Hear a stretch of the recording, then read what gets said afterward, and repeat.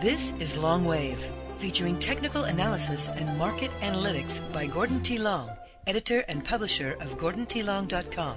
The content of this presentation is strictly the opinion of Gordon T. Long and is based on his analysis, which he feels to be accurate and unbiased. Participants may or may not hold positions in any securities that are discussed. You should always consult a registered investment advisor before making any investment decisions. Now, let's join Gordon for today's show. Good morning. It is Wednesday, September the 7th, 2016. I'm Gord Long at GordonTLong.com. A reminder before we begin, do not trade from any of these slides. They are commentary for educational and discussion purposes only. Always consult a professional financial advisor before making any investment decisions. The purpose of the audio slides is to talk about the areas that are not updated in your monthly analytics and technical analysis report. This is based on our annual cycle as outlined on the subscriptions page on our site. We intentionally keep the technical analysis charts to the subscriber report so as not to confuse them with the drivers operating behind them. Drivers in the long term are primarily the fundamentals. In the intermediate term, it's about risk. And in the very short term, it's about confidence and sentiment of investors and consumers. This month, I'd like to cover a range of linked topics listed here. I'd like to talk about whether the fundamentals, the risk, or investor sentiment really matter in a manipulated market. The short answer is that it depends on how the market is being manipulated. We'll explore that and then what the most likely conclusions are. First, let's talk about fundamentals. The conventional explanation to justify the S&P trading just shy of 2,200 is that the market has been the beneficiary of an unprecedented multiple expansion. To be sure, as Goldman recently opined, the median stock multiple has never been more overvalued. The real reason is in the collapse of the equity risk premium, or the ERP, as a result of plunging bond yields, which is the direct method by which the central banks monetize government and now corporate debt. It clearly defines the almost panic hunt for yield in a repressive financial regime. Decomposing equity returns into earnings growth, changes in PE, and changes in the risk premium shows that the bulk of equity performance is best captured by the shunt lower in equity risk premiums. According to Deutsche Bank's Dominic Konstam, and I quote, "This means that every push higher in yield, whether orchestrated by central banks or due to events like a taper tantrum, risks upsetting the precariously compressed ERP spring, leading to a violent market crash. Because if the ERP is responsible for 92% of the S&P 500 move since 2012, or just over 800 points, that would suggest that central bank policies are directly responsible for approximately 40% of the value in the market, and any moves to undo this support could result in a crash that wipes out the ARP contribution, leaving the S&P somewhere in the vicinity of 1,400. Ouch. The Federal Reserve is petrified about even the smallest 25 basis rate hike, and you can see why. It is no secret that earnings have gone nowhere over the past 2 years and are set to decline for the 6th consecutive quarter, as we've been continuously reporting over all 6 of those quarters. Well, on a GAAP basis, earnings as of 2015 were the lowest since 2010. The GAAP blue line has been falling dramatically, while non-GAAP earnings have been rolling over, but on a quarterly basis have experienced those 6 consecutive declining quarters. When you don't have real earnings and only magical mystery accounting earnings, the place to look immediately as an investor is at the cash flow reports. Cash flows seldom lie, and they are a major concern for reasons we have discussed in previous reports. Debt is now being used to not only allow unjustifiable stock buybacks and shareholder dividend payouts, but more and more is being required to fund basic operating costs. Corporate stock buybacks now dwarf critically required business investment. Elevated dividends and buybacks help thwart predatory takeover attempts and allow stock to be used as an M&A currency. This occurs when risk-adjusted growth can only be found through M&A and not through any organic means. All of the above suggests the equity market has major fundamental concerns, and we've been dwelling on this for quite a few quarters now. So I think for our long-term investors, there's nothing new here except it just is getting worse. Let's switch to a little closer in of what controls the market, and that is risk in the intermediate term. First, we look at the European Central Bank and the Bank of England buying of corporate bonds. Why is it that 6 years after the GFC, or the Great Financial Crisis, and a touted economic recovery, that the ECB and the BOE felt forced to recently implement the unprecedented monetary policy of purchasing corporate bonds? The spin we are awkwardly asked to accept is that it is due to potential fallout from the Brexit referendum vote. If this is the case, why is the UK Guardian already reporting that consumer confidence has rebounded since the vote, as we're in the process of putting in this new policy specific at the Bank of England? Clearly, this was actually part of a larger plan, and Brexit was just a handy excuse. I just read that 2 large European non-financial companies were the first in history to be paid by investors to borrow, courtesy of the ECB's new corporate debt monetization program, which has unleashed unprecedented scramble for front-running the central bank's purchase of corporate debt and a historic collapse in bond spreads. Make sure you realize what's happening is everybody knows they can sell these bonds to the ECB, so why not buy them or issue them and then turn around and have them sold? As the Wall Street Journal reported earlier, German multinational Henkel AG and French drug maker Sanofi SA are set to collect a yield of minus 0.5% on new issues of short-dated bonds. The German household products manufacturer is set to sell 500 million euros of 2-year bonds that yield negative 0.5%, while Sanofi will be paid to issue 3-year debt. As the Wall Street Journal conveniently adds, in case someone is still unaware, the fundraising is another sign of how unprecedented monetary policy has turned conventional investment theory on its head. And that's a quote right from the Wall Street Journal. Roughly 717 billion euros of Eurozone investment-grade bonds traded at a negative yield as of the end of August, or over 30% of the entire market. The ECB had bought over 20 billion of corporate bonds as of September 2nd, after launching its program in early June, with most of its purchases coming in secondary markets. The results are shown here. In a note by Bank of America's Barnaby Martin, the strategist said he was starting to, and I quote, think the unthinkable. Namely, what happens when double B names slide into the negative yielding category, and I quote him. Such has been Draghi's influence over the whole credit market that we are close to seeing our first negative yielding double B rated bond.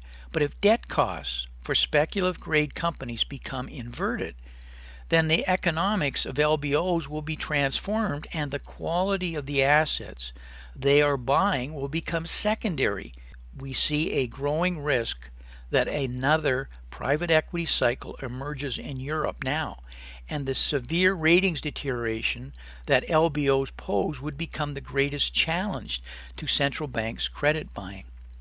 It is only a matter of time before the ECB also makes the unthinkable all too real. The central bank meets this week and will decide if it should expand its current bond buying program.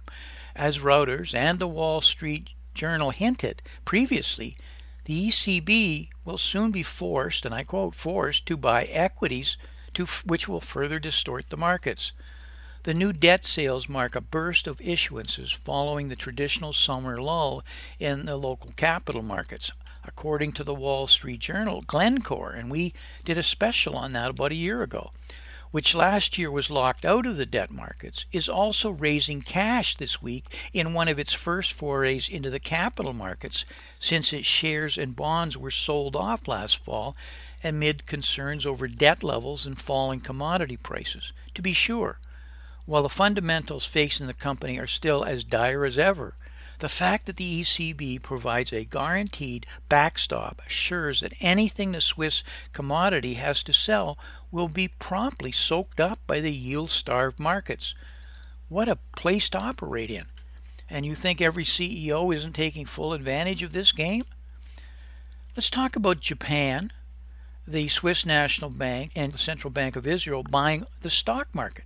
Again, why is it that 6 years after the GFC, the great financial crisis, and a touted economic recovery, that central banks like the BOJ, SNB, and Israeli Central Bank feel forced to initiate buying the equity markets, or in this case, the Bank of Japan, taking on levels of 60% of the nation's ETFs?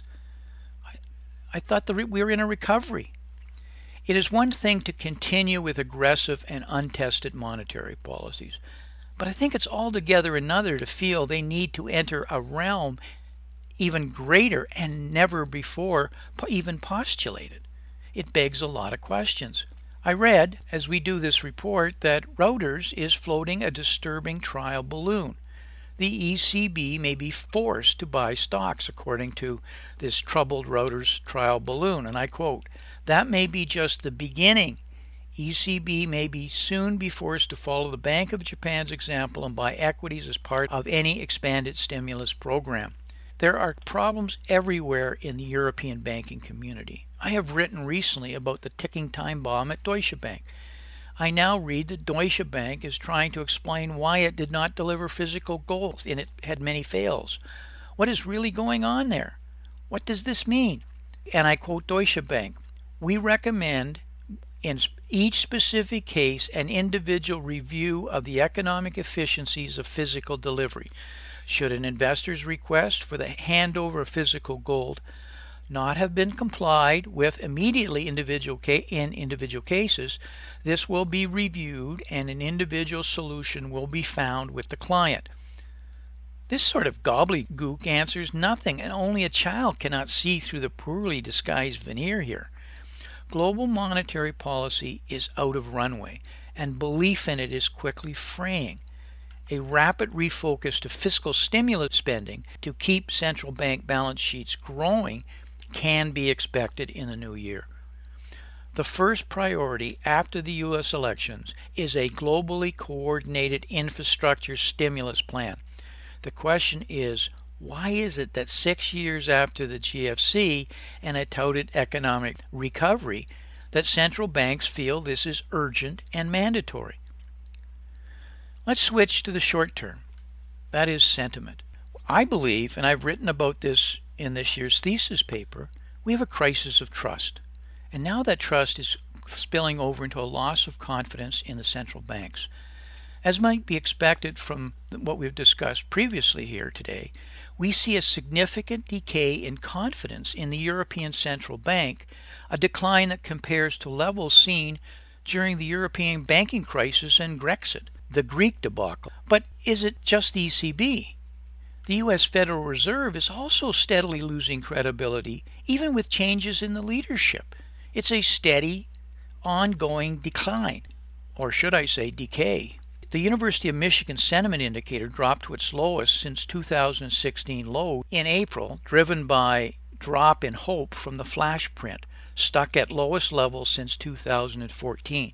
It needs to be pointed out that this is opposite to what the Conference Board's consumer confidence reading is suggesting, or what the government wants us to believe, and the controlled Conference Board has likely been co-opted into reporting.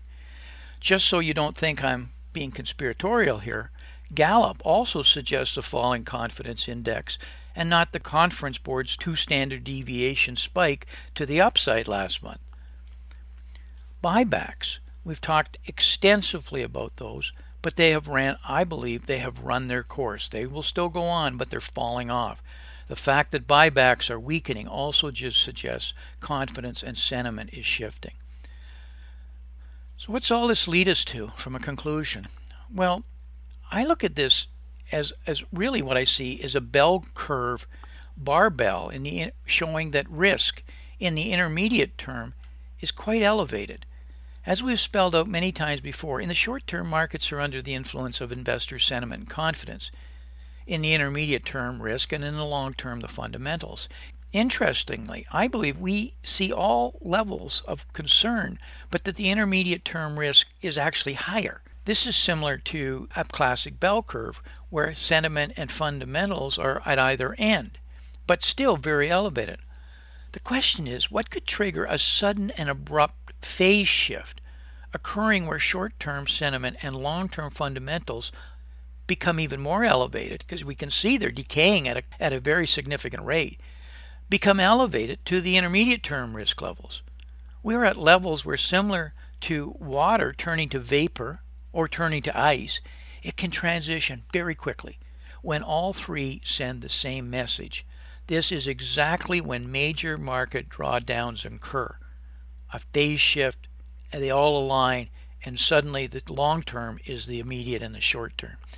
The risk of policy errors or poor execution, such as premature increases in rates or withdrawal of liquidity support, is increasing.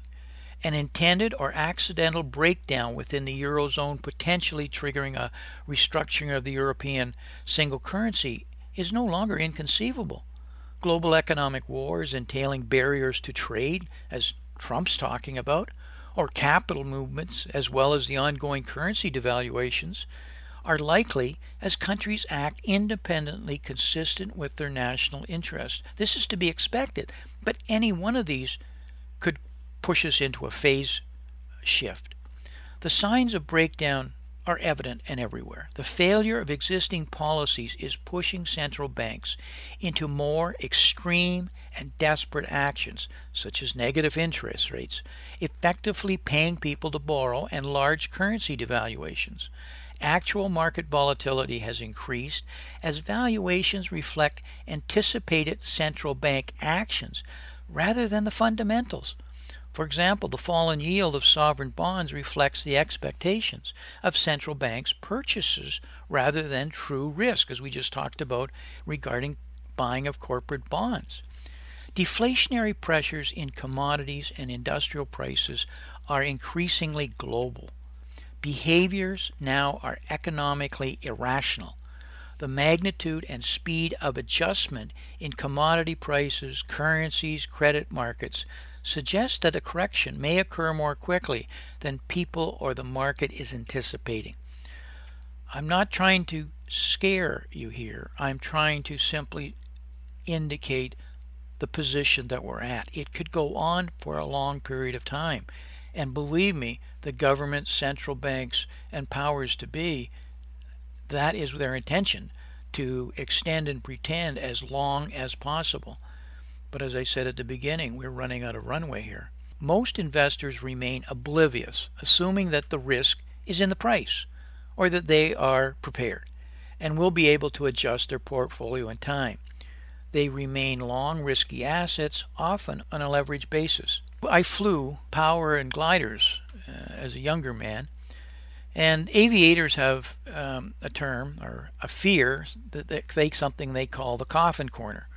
The term refers to the minimum speed needed to avoid an aircraft stalling and losing altitude, potentially resulting in a fatal loss of control. The aerodynamics of modern aircraft means that the difference between the minimum speed, below which the plane can stall, and the maximum speed, beyond which it also loses control and potentially breaks up, is small. Especially at elevated altitudes, at high altitudes, it becomes very small.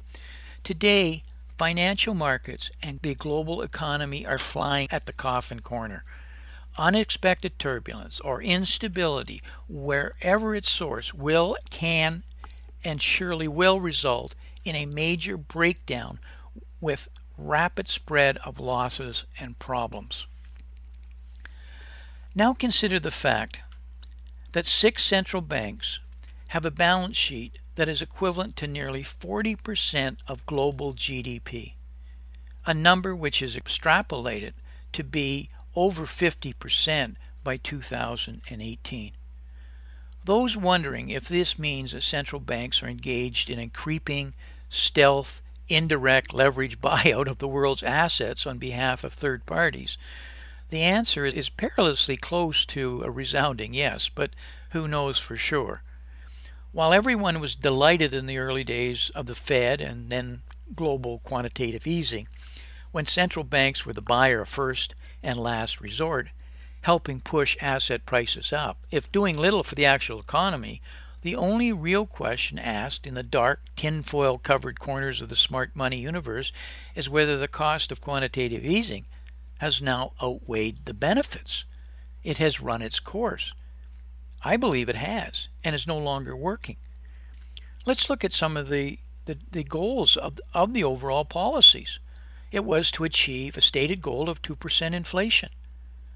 I don't see that here. As a matter of fact, I see it completely the opposite of achieving that, and that's universal with any of the central banks that have adopted this policy of a 2% inflation target. Matter of fact, I would argue it's creating deflation because it's creating excess supply in the emerging markets to build products that the developed economies can no longer afford to buy because they have a tapped out middle class consumer. So it's making the problem even worse by having money this cheap for manufacturing or for the supply chain. Let's talk about normal levels of economic growth. It's been 16 months since the European Central Bank began its voyage into the unknowable in March 2015, and as the Financial Times notes, this week marks a milestone. It has now purchased over $1 trillion in government and corporate bonds since it began quantitative easing. The ECB buys bonds through the Eurozone National Central Bank and in line with a member state's overall contribution to Eurozone GDP. Among its three largest economies, the ECB has snapped up a total of $238 billion in German bonds, $189 billion in French paper, and €164 billion in Italian bonds since last March. Policymakers announced they would begin buying non-bank corporate debt earlier this year. Total ECB holdings of company bonds now stand at €20.5 billion, with asset-backed securities hitting nearly €20 billion. The ECB will be meeting for its latest monthly policy decisions, as I mentioned earlier, this Thursday, and is poised to announce a 6-month extension on its quantitative easing program until September 2017. This doesn't sound like the end of a recovery. It sounds like the beginnings of attempting a recovery. According to estimates from Credit Agricole, the ECB will have accumulated over half the eligible universe of government debt by the end of the year, forcing policymakers to tweak their quantitative easing rules in a bid to keep hitting its €80 billion a month purchase target. That's right, the ECB's targets right now are $80 billion a month in euros to be purchased. There's not enough supply out there. The trillion-euro surge is driving ECB's balance sheet up towards the Fed's. And the big problem is it's not helping. At least it's not helping the real world. Manufacturing and trade is down globally to match the failed inflation targets I just showed. EU and global growth is not occurring, and expectations are it's going to get worse. Therefore, we must conclude that central bank monetary policies are either pure propaganda-driven lies, or the people pulling the strings are blinded by faith and aiming for cognizant dissidence on a world record level, or something else is underway. And I side with actually the last. Goldman's Peter Oppenheimer summarized it here, and it shows something stunning.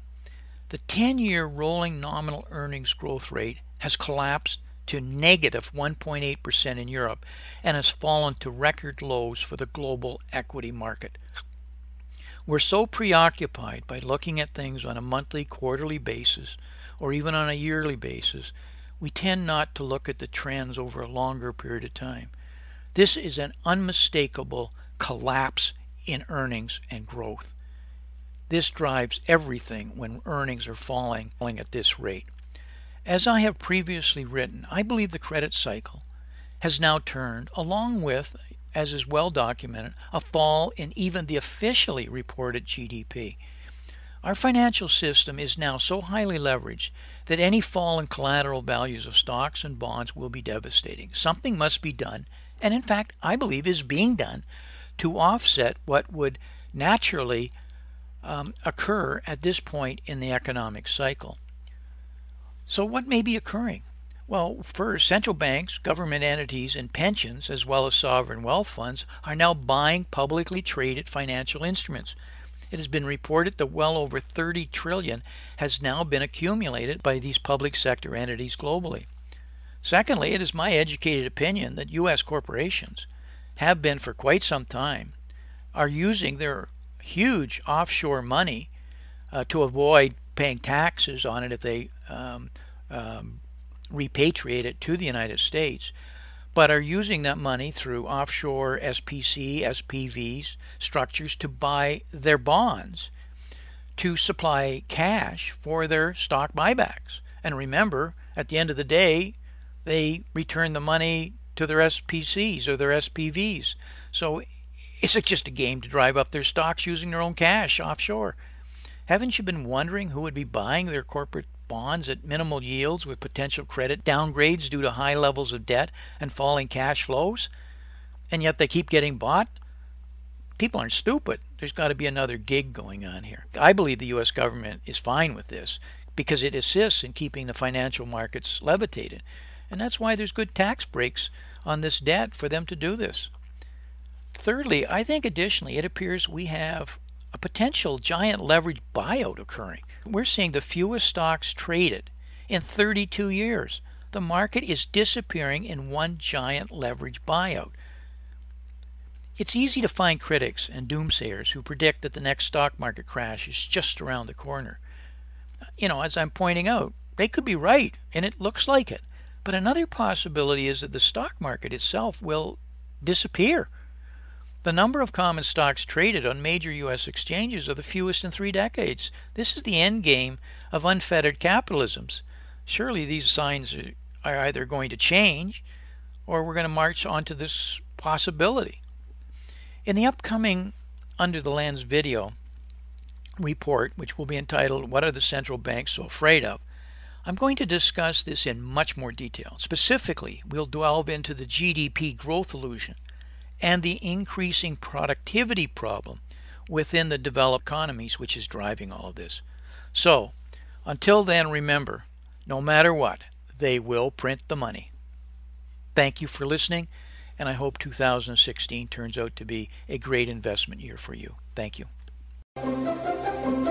This has been Gordon T. Long, editor and publisher of GordonTLong.com. New recordings are posted regularly and can be found at GordonTLong.com.